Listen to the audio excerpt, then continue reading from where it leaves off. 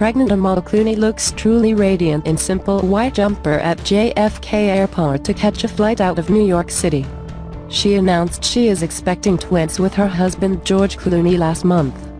And Amal Clooney certainly looked every inch the glowing mother to be on Friday, as she arrived at JFK Airport to catch a flight out of New York City.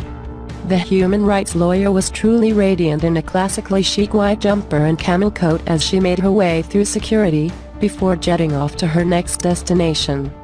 Despite her low-key look, the beauty looked gorgeous as she embarked on another long journey, having jetted between London, Paris and the States in recent weeks. Amal kept things casual for the outing in a simple white fine knit jumper, which softly skimmed her tiny bump for all to see, keeping her look muted. The brunette teamed the top with stylish black trousers, which extended into a subtle flare at the hem in an effortlessly chic style. Completing her classically fashionable look, the barrister layered a gorgeous camel duster coat on top, which featured a delicate zip fastening and striking white lining. She opted for black ankle boots to keep warm and comfortable on her flight, but accessorized with a tiny red box bag for a splash of color.